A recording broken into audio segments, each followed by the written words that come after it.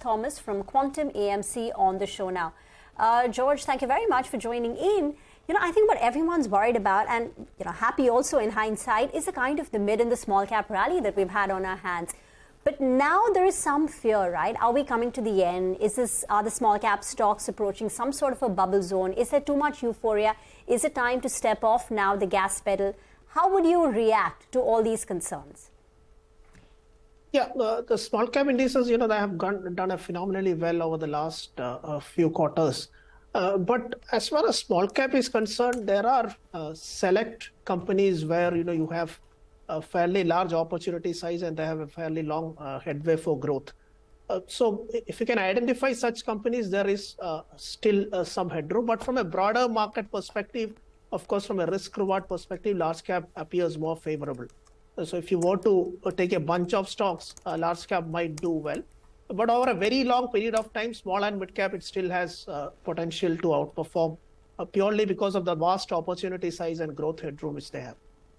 So many of your viewers have SIP investments, right? So would you recommend perhaps stopping some of those small cap SIP inflows into small cap mutual funds and redirect it to large caps? Is that something you would recommend? See, it depends on the overall asset allocation of that investor. All things equal, right? No, all things equal. So if all things equal, large cap offers a better risk-reward ratio at this point. Okay, so that's the overall sense on mid-caps and small caps. George, our colleague was just detailing a great piece on how PSU banks have done the whole cleaning up and how the markets also rewarded these stocks quite a bit, right? When you look at banks, how are you positioned going forward?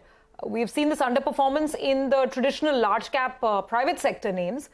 And there are questions. There's a debate on margins, for instance, going ahead. So which way are you looking at rejigging your financials part of the portfolio?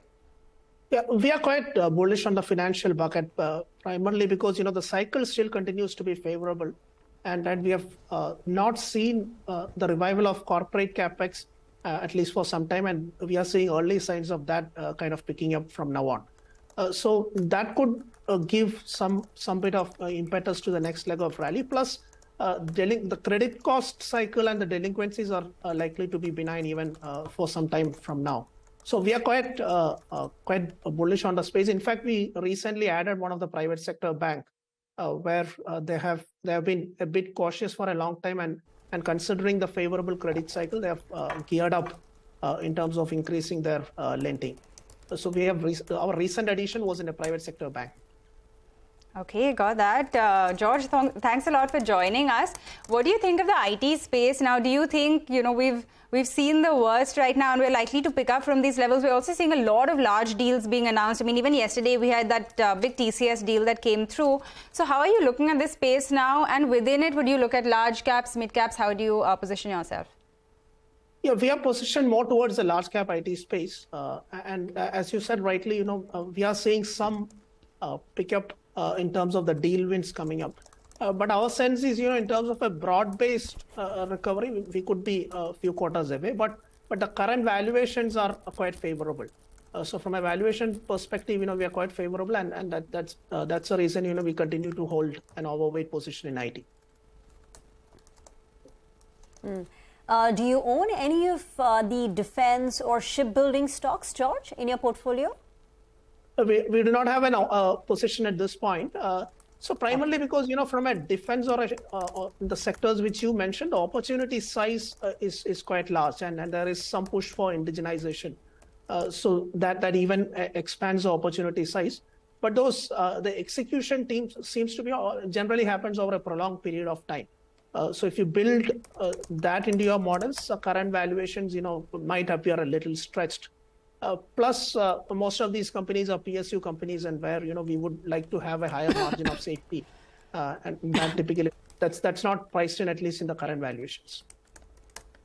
So you've never invested in the defense/stroke shipbuilding stocks up until now? Yeah, at least for some time we have never invested. Yeah. Okay. So then, how would you look at playing capex from here on? The stocks have already rallied so much, and I think that's the question that everybody is grappling with, that if you want to deploy additional money, incremental money, then what do you do with this whole capex and industrials theme?